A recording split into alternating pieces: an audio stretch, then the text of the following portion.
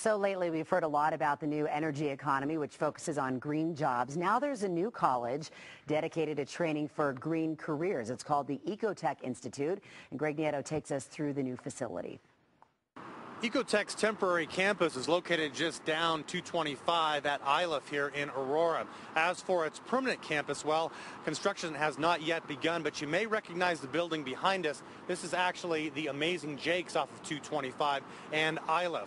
Construction of this building will soon start with completion in early 2011.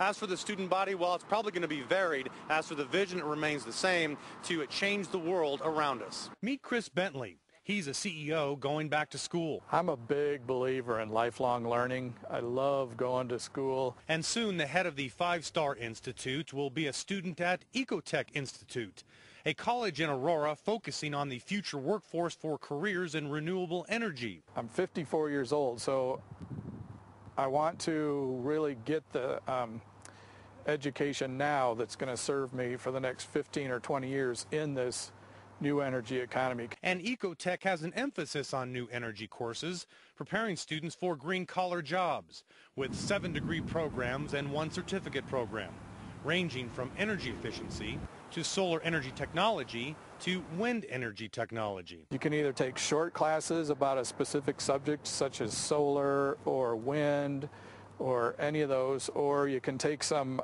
overarching classes. Industry leaders and experts develop the academic curriculum and will serve as advisors, passing on the latest information in the clean energy sector to pupils like Chris Bentley. By going to the Institute and getting that knowledge, that's where I think you're going to go like a step above just having the general business knowledge and environmental passion.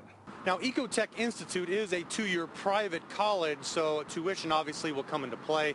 You're looking at about $400 per credit, but that does include books. You probably should start to register soon because classes will start very quickly here. We're reporting from Aurora, I'm Greg Nieto for KWGN, The Deuce. Great idea. I've been wondering what they've been building over there. Yeah. You're driven on 225 there. It Yep. looks like they're tearing everything down. So Get ready. yeah, we have another